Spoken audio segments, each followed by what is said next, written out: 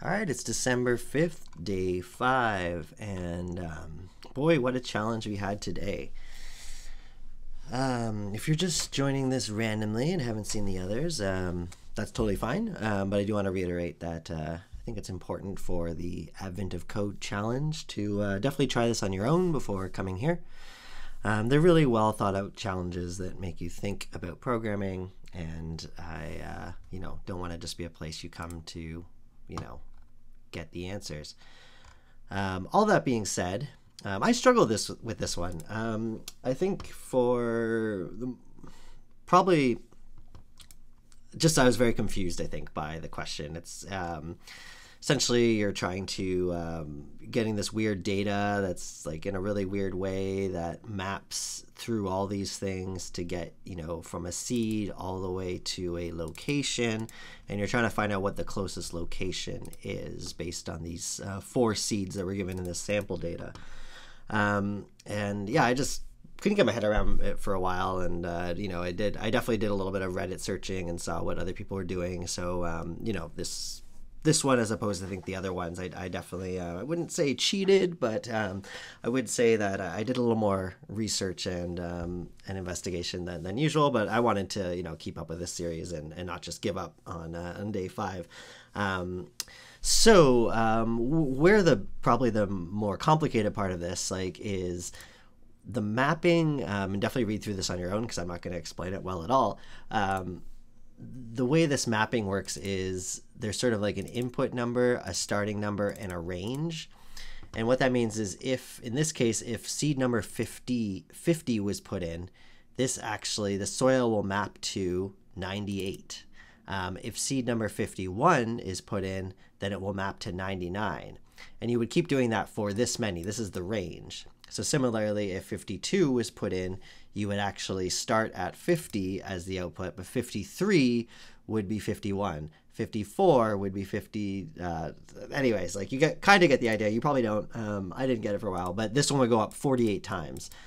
In the case that it's looping through one of these specific, what I'm calling categories, and it doesn't find something, it then just falls back to whatever the input number is. So say, in this example here, let's see where they actually do this. So consider this example. They're just showing the first row, the first category. So it has a destination range of 50, a source range of 98, and a range length of 2. This means that the source range starts at 98 and contains values 98 and 99. The destination range is the same length, but it starts at 50, and its 2 values are 50 and 51. With this information, the seed number 98 corresponds to soil number 50, and that seed number 99 corresponds to soil number 51. It's a doozy. It's confusing, for sure. But when you kind of map it out, it eventually starts to make sense. So ultimately what you're trying to do in the first part of this challenge is actually, and you'll see there's a lot of stuff written up here. But all we're trying to really figure out is what is the lowest location number.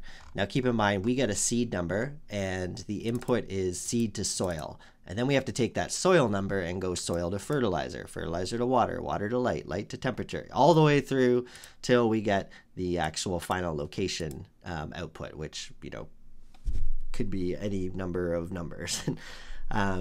So the sample data, pretty straightforward. And what I thought was pretty funny is when I first opened up my, I forget where I guess I can just look at it here, December 5th. When I first opened this thing up, I was like, oh my God, okay, it's really no different. They're just much bigger numbers and whatnot. So anyways, this is kind of what I come up with, again, with some help from reading some things on Reddit and trying some things. So same kind of thing. I am essentially in my main.dart, I'm reading lines from the file, and the input file in this case is the ground truth. And then we are just running the simple solve function. And the solve function starts by parsing the data. So let's take a look at that in a moment. But I want to show how this has been broken up into an object-oriented sort of way. So I have a model called a seed map, which we'll look at in a minute. But I also have a model called a seed line. A seed line basically represents, if we look at the sample data, one of these. So it represents the destination range start, the source range start, and the range length. And I have some sort of like helper functions in here to see if it contains a certain source, and then mapping things to a source, to a destination, et cetera, et cetera. And then the model seed map basically has a bunch of seeds. It has, and then it has a reference essentially to all, what is there, 6, 7 of these? 1, 2, 3, 4, 5, 6, 7. Yeah, 7 things. And that's where we're storing that. So, basically what we do to parse the data, we get all the lines. We're just removing all the seeds, and we're splitting them and mapping them and int parsing them and turning it into a set. So there's just one instant, there's no duplicates. Then we're instantiating all these 6, 7 different things here, and we're going to loop through the lines, and we're just checking, like, if the line starts with, seed to soil map, we know the next 2 lines will be those, or the next, we basically keep incrementing through and adding these things in until we see, soil to fertilizer map, and so on and so forth. And we're just parsing these, and each of these seed lines get parsed just by, splitting those up, getting a destination range, this and this and this, and we're essentially constructing, this factory object of a seed line. So it's a lot of like repetition there, but it's a fine way to do it in my opinion. Then what do we do? So yeah, we're parsing the data. This ultimately returns a seed map that has all the seeds in it, and then all the different specific maps. So this is kind of just like a nice helper object to basically use. Then what we do is we get that seed map back, and what we want to do is actually get a list of all the results. And in order to do that, we're basically mapping through each of these, and we're calling this function on the seed map called seed to location. So what this does is it turns it starts with the soil one, and it starts with the seed, and it does this function called source to destination, passing in the seed to soil map, which is the first one here. So how this works, source to destination, it basically checks first, does it exist? And this is just an index where. This is something I would normally do with first where or null, but I didn't want to like import any packages into here, and the collection that's part of the collection package. I want to keep this like as raw Dart as possible. So I'm doing this sort of in a slightly longer way. So basically I just check if it exists to see if the index is this, because remember, if it exists, we want to kind of like return that specific number. Otherwise we just return the input number itself. So if it exists, we return this, and this function is kind of the same as this, except instead of just getting the index back, we're actually getting the object itself. And once we get that object back, we can run the source to destination function, which ultimately kind of maps and takes the source, subtracts out whatever the range start is, and then adds the range start back in. It's a little confusing, but it ultimately works. So ultimately all these go through, and we get a list, and this will just turn back. This is basically going to send back all the locations based on those seeds. And then all we do is a reduce function, which is just a simple way to get the minimum, or it can be used for many things, but in this case, I'm basically like reducing it through, and if the value is less than the element, I'm returning the value. If not, I'm returning the element. If we wanted this to be a max function, the difference would be we'd be comparing, if it's greater, return, the value. If not, return the most previous one. And yeah, so we run that. If I can do here and make sure my ground truth is set to true, and we get back the 35, which is what they are saying somewhere in this huge list. I really hope tomorrow's is not as cumbersome. I don't mind the challenge. It's hard when you really don't even understand what you're trying to solve for most of the time you're working on it. So yeah, we got that, and then I punched in my my real data and pasted it in, and it happened to work.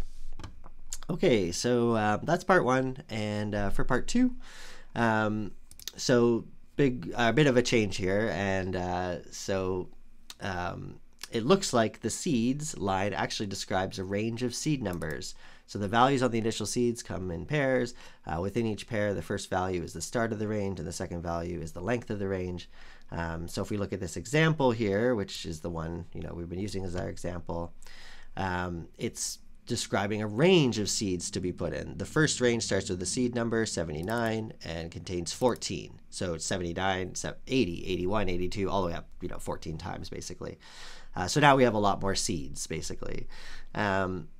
So now we have, in this example, there's actually like 27 seed numbers. So you can imagine we're going to be looping through, instead of calculating just 4 seeds or whatever it was in the sample data, we'd actually be doing 27.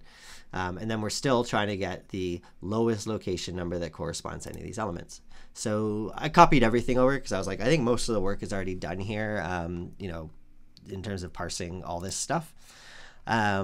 So the difference here is we still get that seed map by parsing the data.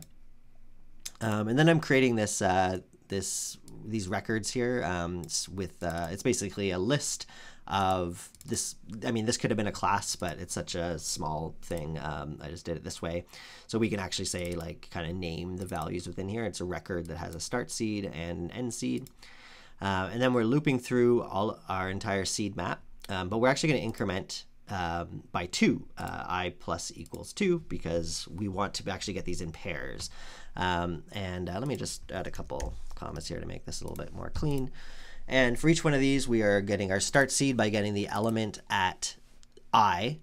And then the end seed is going to be we take whatever that same element was, but we actually add whatever the second element in the second seed is. So in this case, we'd start with 79, and then we'd actually be adding all the way to 80, whatever that number ends up being, 93, I guess. And so now we have kind of this seed ranges. We set our location to 0, and we're just doing a while loop here. And this basically goes and gets the similar before. We're running it on a lot more things, and we just want to check to see if the seed is greater or equal to the start seed and the seed is less than the end seed. We're going to return any location that has that. So we get that value back, and then we increment again. Or sorry, this only happens, basically we're just gonna kind of going through each location, starting at 0, then 1, then 2, then 3, then 4, and finding them. And then if it ever does find someone, we return the location, which is ultimately like the solve, because we're going in order, right? We're starting at 0 and going up. As soon as it basically finds one, we are going to return out of this. Give us back our number. We know, that it's the smallest number because it was the first one found. And if we run this on the ground truth, oops, change that to B 46. We get that pretty quickly. And if we actually run this without ground truth, at least in my sample data, it takes quite a while to run because of the way I'm doing it. Because we're starting at 0 and going up until it finds a match. I could have probably put some kind of progress bar sort of thing in here or something to denote, but I just let it hang for, I think it took maybe a minute or something, and eventually it spit out this this big number. Yeah, it works. I don't know if it's the best way to do this. I kind of hated this puzzle. I think I really hope tomorrow will be a little more fun, but I'm happy I at least figured it out with some help on the internet to at least keep this series going. So I'm not gonna let this thing run, but I'm gonna leave now. Oh, you know what? It just finished. There we go. So I got this really big number. So it actually went through this, although each probably calculation was a pretty quick thing. It went through a lot of things to get there.